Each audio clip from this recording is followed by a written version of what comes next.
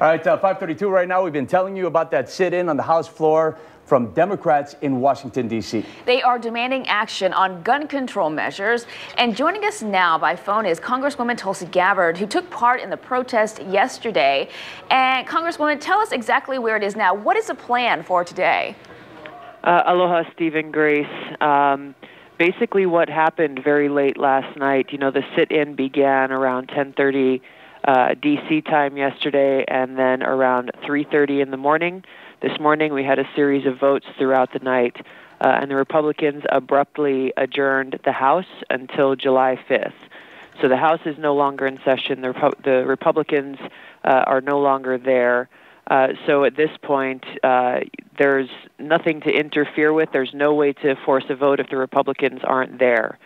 So at this point, it's important for us to be able to try to build bipartisan support on these two issues that are core to what people were talking about during this sit-in yesterday, and that is making sure that we've got complete background checks for those purchasing guns, whether it be at a gun shop, online, or at a gun show.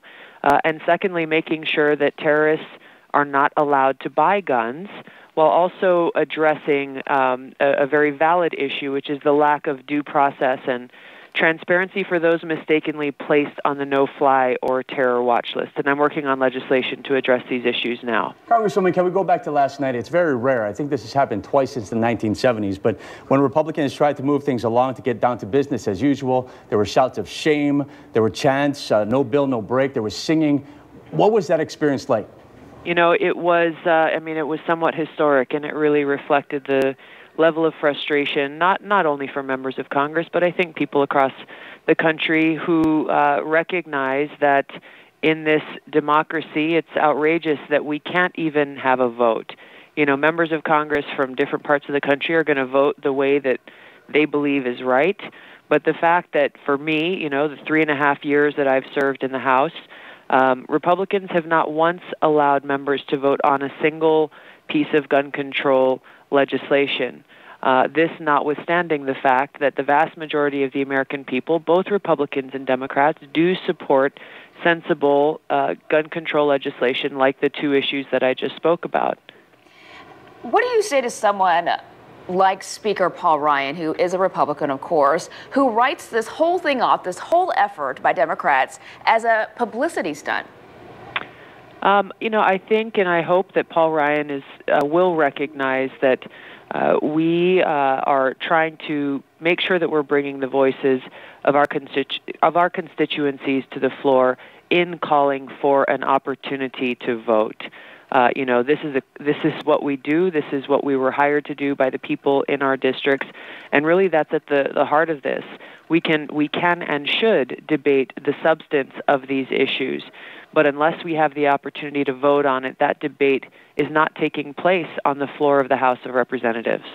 Congresswoman, to speak to your point, there was an article in the New York Times saying that since 2004, 91% of the time someone from the terror watch list applied to purchase a gun was able to make that purchase.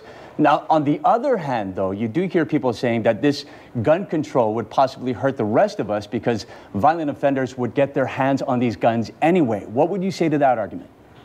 Well, first of all, we've got to be able to do our best. There's no way to be 100% certain that guns are not going to get into the hands of those who seek to do harm, but we've got to try to take these sensible steps, providing complete background checks, whether you're, buying online or at a gun show or at a gun shop, to make sure that whether you're a criminal or you're a terrorist or someone who really has no business owning a gun, then you should not be able to purchase that gun.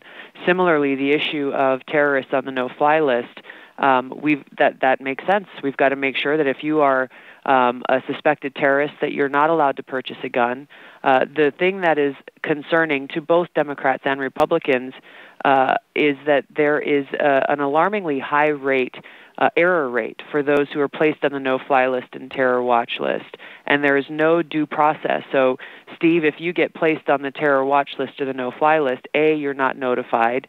B, you have no right to see the evidence against you. You have no due process to appeal why you might be on that, and there's no clear way to get off the list. We've seen people like U.S. Senator Ted Kennedy, who was on the no-fly list.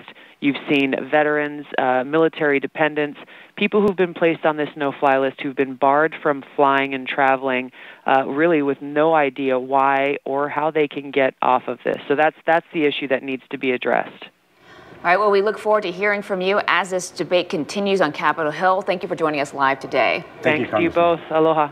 Aloha.